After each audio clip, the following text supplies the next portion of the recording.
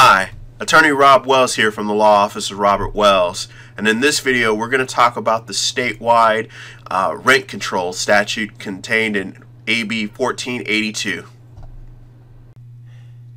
Hey everyone, this is Attorney Rob Wells with you from the Law Office of Robert Wells. In this video we're going to go over California's statewide rent control that was just passed in September of 2019 here.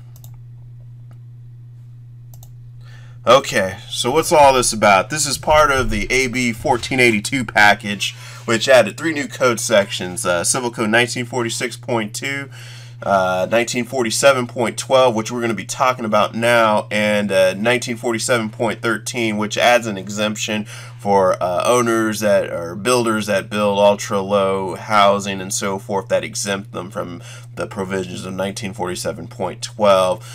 In the other video, we just covered eviction control under 1946.2. This video is going to cover the rent control portion of the new statute here. And again, all these codes go into effect January 1st of 2020. So let's just dive right into it. Okay, so Civil Code 1947.12 will apply to most tenancies, more tenancies than the eviction control statute under 1946.2, as the protections under this new code section are much more broader than the exemptions in 1946.2. So let's go over those items here. So for 1947 to apply, generally speaking, it's going to generally apply to multifamily properties, a corporation or real estate investment trust, a REIT, and or LLC that has at least one corporate member who owns any type of residential property, and owners and or tenants who rent out rooms or units in single-family homes or other residential residential properties. You are not exempt, unlike some of the carve-outs in 1946. .2. This statute is much more broader, and we'll go over the differences in the next few slides here. Okay, so the title is wrong on the eviction restrictions. It's actually 1947.12 that we're referencing. The text basically goes into this.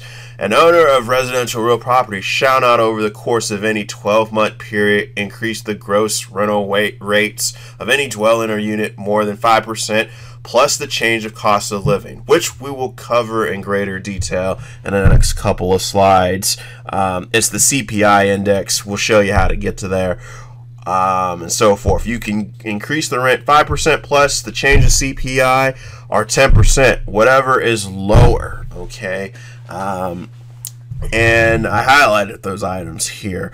That excludes any rent incentives, such as rent discounts, incentives, concessions to get tenants in the door, so forth. We'll cover that more in detail. For my owners and our tenants that rent rooms, yes, the legislature was targeting you folks as well too. Under provision C, a tenant of residential real property subject to this section shall not enter into a sublease that results in the total rent of the premises that exceeds the allowable rental rate authorized under subdivision A. So yes, you guys got targeted as well too. So yeah, that's all I can say about that. So, what are the takeaways for non-exempt properties? As again, as stated earlier, we're reading the code section. Your rental increases can never exceed 10%. You only get the 5% increase plus the change in cost of living, up to a maximum of 10%. Whatever is lesser. Even if your property is exempt under this 1947.12, you are still subject to Penal Code 396. And for all those that don't know what Penal Code 396 is, it's an anti-price gouging statute that can be activated upon a state of emergency. Our PG&E power shutoffs, the wildfires that we've suffered the last couple of months, and it's happening on a year-to-year annual basis now. So just expect that there may be a state of emergency in a place and for the entire state or different parts of the county. We'll cover all that in a separate bonus video for you about Penal Code 396. So just know if you are exempt under this, you may be subject to anti-price gouging, and we'll cover the consequences of violating that statute later on. Landlords get what we call price decontrol. So if a tenant lawfully vacates the property, well, landlords get to set the rental price at market rate when the unit's vacant. There's a whole long slew story behind that. There's another state statute that allows landlords to do that and so forth, and that's what this code section is also applying that same principle, except in a state of emergency. You can't price gouge. So generally, owners get to set the rental market rate, and then for any increases that happen after the initial rate is set, well, you're limited to what the 5% plus CPI or 10%. Okay. If a tenant has resided in the unit over any 12-month period, the gross rental rate cannot be increased in more than 2 increments. So sorry, owners, you can't raise your rents every month or every 3 months and so forth. You get 2 increases within that 12-month period. And always, exceptions may apply to owners that fall within specific circumstances and or conditions. Okay, we're going to cover those next. So what are the exemptions generally? And note if you saw the video on the eviction control statute, this list of exemptions is much they're fewer than the ones in 1946.2. So basically, we have 6 exemptions here. It's either housing restricted by deed, regulatory restriction contained in an agreement by a government entity, for persons and families of very low or moderate income. So if you have if you qualify under that, 1947.12 will not apply to you. Dorms operated by a higher education institute within the state for use and occupancy by students and attendants at that institution. If you're paying attention in the other video about eviction control, this exemption for dorms is much more narrower than the one for the eviction control statute. It's only for colleges or universities that have dorms for their students. So you can't jack up the rent. You're not subject to regulation if you are a dorm of a higher education institute. Housing subject to local rent or price control that restricts annual increases in rents to an amount less than the 1947.12 rate, which in other words means it's more restrictive than the state statute allows. So if you got a city ordinance that says, hey, look, you can't raise rents more than 2%, well, guess what? That local ordinance is going to apply instead of this statute. For all those owners that have built new construction within the last 15 years, if you have a certificate of occupancy within the last 15 years, you are exempt from 1947.12.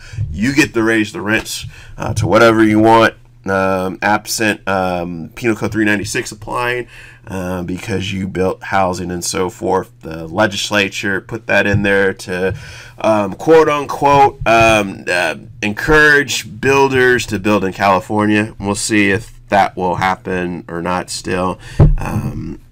Long story short on it, well, I'll get off my soapbox there.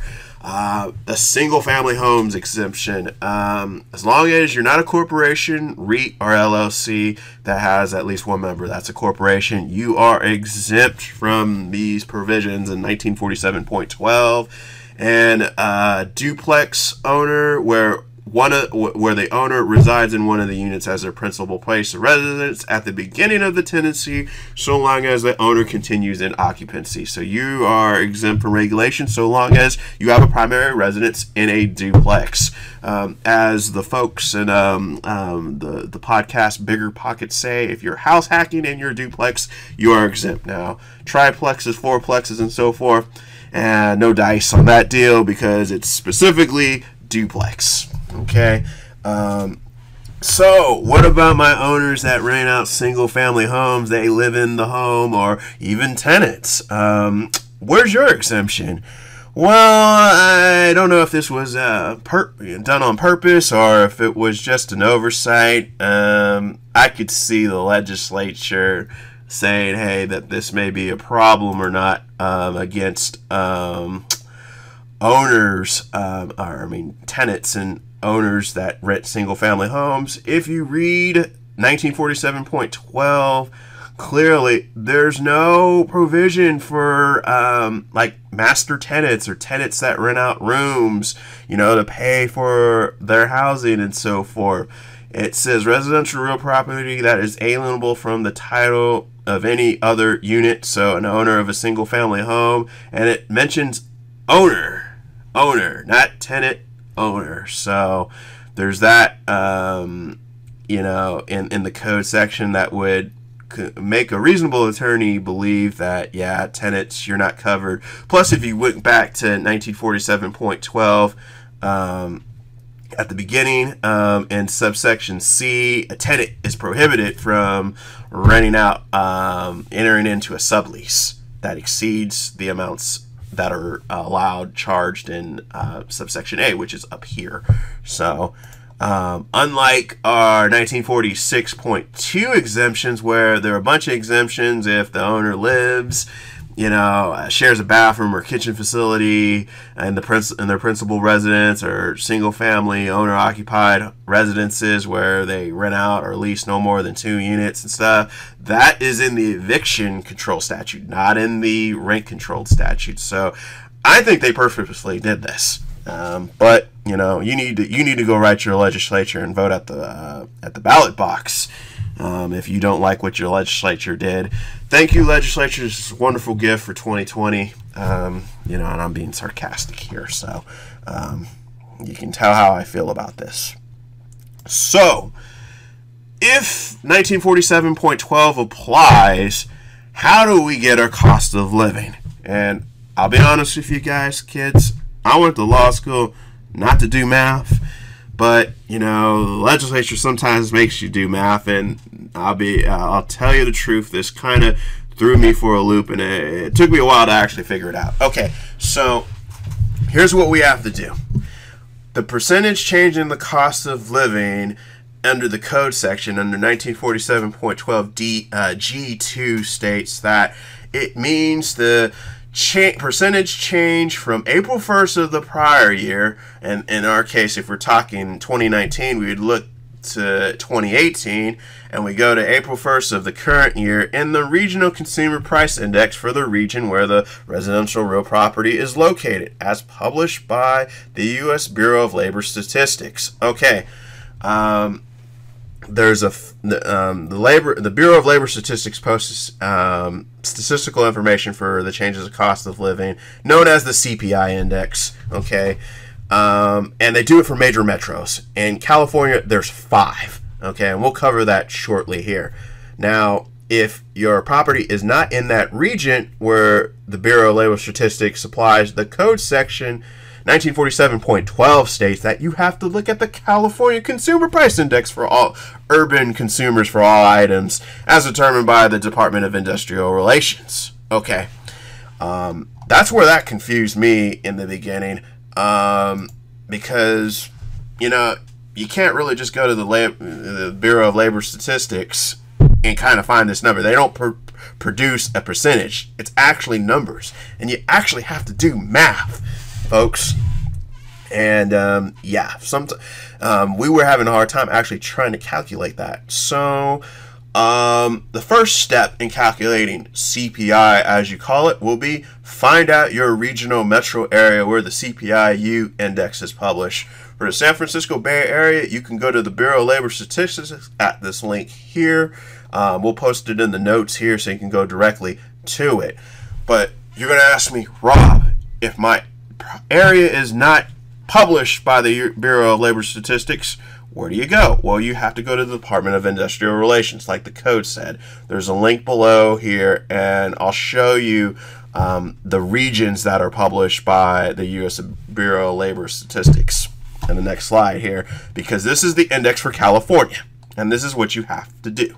Okay, so I don't know if you guys can see these numbers here. I know individual screens are going to be different or whatnot, but basically for all areas that are not in these the areas where the federal CPI index is calculated, which would be Los Angeles, Long Beach, Anaheim, or the Bay Area, which would consist of San Francisco, Oakland, and Hayward. Note that we only have one index for Northern California, and the others are in Southern California. I'm sorry, I said 5, there's 4. Okay, so what California does is they average the 4 in the state, and they get this number. They get numbers. So what the code section says, if you don't have a regional index, you got to go use the state index. And in this case, we would be using these 2 numbers here, because these numbers in April come out April 1st of every year. And you'll notice in April of 2019, you're going to get this 280.275 number. And then for last year of April, that time of year around, it was 271.210. Okay, so in the next slide here, we're going to show you what do you do with those numbers to get that CPI. Guys, I had to go back to the 1947.12 section about calculating CPI. We had a mathematical error on our slide here, and I wanted to make sure we got that fixed there. So in order to calculate the CPI and number, you're going to take those 2 numbers from 2019 and 2018 that we just highlighted, and the number for 2019 was 280.275, and you're going to minus it from the 2018 number, which is 271.210. If you subtract that from one another, you're going to get the difference of 9.065. Write that number down somewhere, because you're going to need that number, and you have to divide it in the CPI number that California does for the prior year, and in this case it would be the 271.210 number.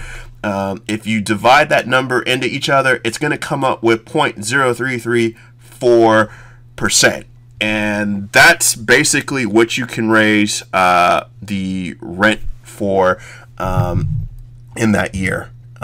Okay, so let's see, let's go to the next slide. So in this case, if we were to do the rental increase this year, it would be 5% plus 3.34%, the change in CPI from 2018, reaching a total of 8.34%. Thus, for any properties that are that don't have a CPI index published by the Bureau of Labor Statistics on the federal end of things, you can only raise the rent 8.34%.